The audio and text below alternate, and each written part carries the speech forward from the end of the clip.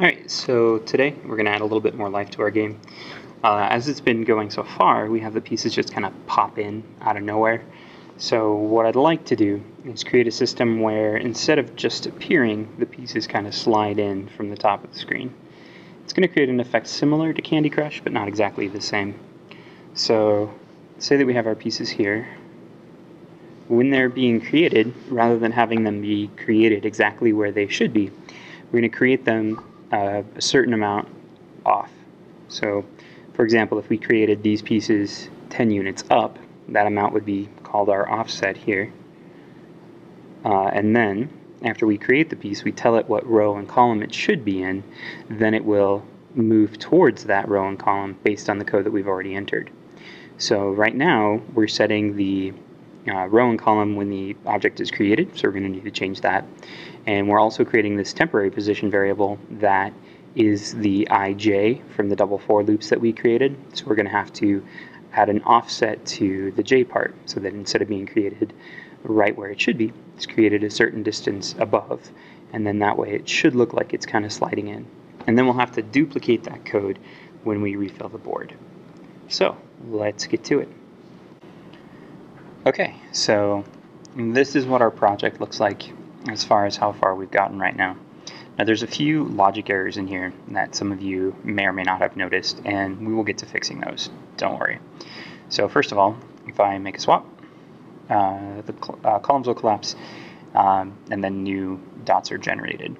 And then if I swap somewhere where it doesn't make a match, then it'll swap back just fine.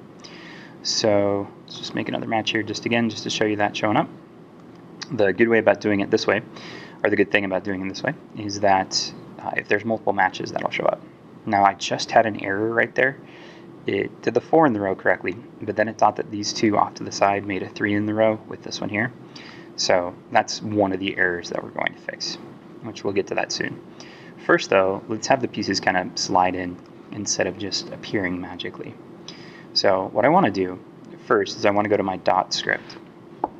And the way that I have it set up right now, I'm setting the row, the column, the previous row, and the previous column when the item is generated. We don't want to do that. Instead, I want the row and column to be set when it's instantiated through the board method. And then I also want the previous row and previous column to be set when I move it. So this is thinking just a little bit here.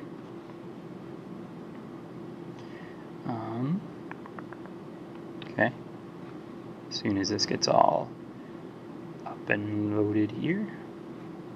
Okay, cool. So the first thing I want to do is I'm just going to comment it out. I'm not going to necessarily remove it. Instead, I'm just commenting it out in case I want to use it again, and in case I break something, to make sure that I know that what I broke is okay. Okay. So right now I have my target X set. I'm going to comment out these as well. So right now the only thing I'm doing in my start method is just finding the board. Now I'm going to save this, and I'm going to jump over to my board here really quickly. Now, in my setup method, I am creating a temporary position, which is a vector 2, which is I, and then j. I'm going to create an offset here. So I'm going to create a variable for that. So up here in my board class, after my width and height, I'm going to create a public integer. I'm going to call this offset, which is going to be the offset at which they're being created. So up how many, down how many, whatever. So then in here, my temporary position, I'm going to change this from being j to being j plus offset. And then creating the dot, and then down here, I'm saying that my dot here is being instantiated at the temporary position, meaning that it's being instantiated at its correct column, but its row is higher than it needs to be. So what I'm going to do next is I'm going to set the row and column of the dot in this method here. So I'll do dot, get a component, and the component I want to get is the dot script. and then I want to do the row is equal to j, and then I'm going to do the same thing for the column. So I'll just copy this, paste it there, and I'll say the column is equal to I. So let me save this. This is going to break a few things. First of all, nothing's going to know where their previous row or previous column was, but I can still use this to kind of check to make sure that things are being put where they should. So if I go to my board here, I'm going to set my offset to be, say, 10. And when I hit play, and there we go. It's kind of hard to see there. Let's make the offset even bigger. I don't know, let's make it like 20. And you can see them kind of slide in from the top of the screen. And there we go. So that's having them kind of slide in. Now let's make them slide in when new dots are being generated as well. So then back here to my board class, I'm going to go down to where I'm creating new dots. So that's going to be here in my refill board method. I'm going to create the piece, set all dots ij to be the piece, and then I'm going to do piece.getComponent, and the component I want to get is the dot component. I'll say dot row is equal to j, and I'll do something similar for the column. So dot row, it's dot column is equal to I. Now before stuff can actually work the way it's supposed to, I need to have that previous row and previous column set somewhere inside of the dot. If I leave it how it is, where it was being set in the start method, I can have some issues with the order in which the scripts are executed. But right now, nothing knows what its previous row and previous column was. So if I switch it, it does that weird thing where this one knew what its previous row and previous column was because we set that in the script. The other one didn't. So Unity automatically assigned a value of 0, 0 to those, which is why it jumped way down here.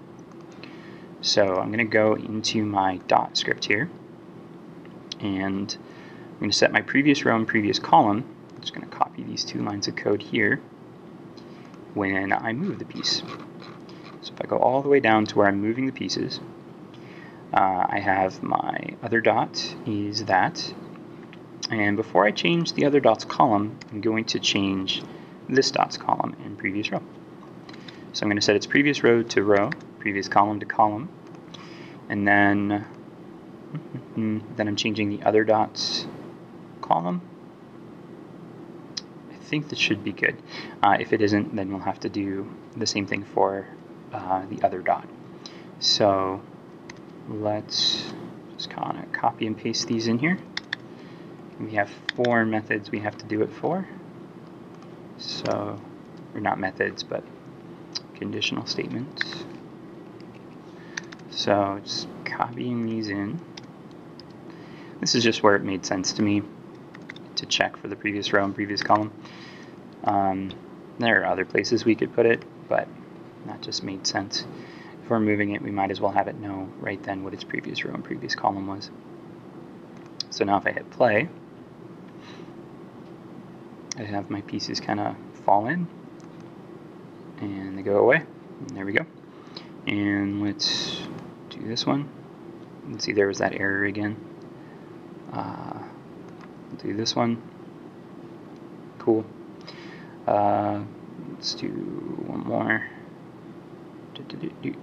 Here. Alright, cool. Cool.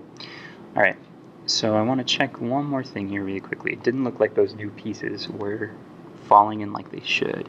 Oh, that's why. Because I have to add my offsets.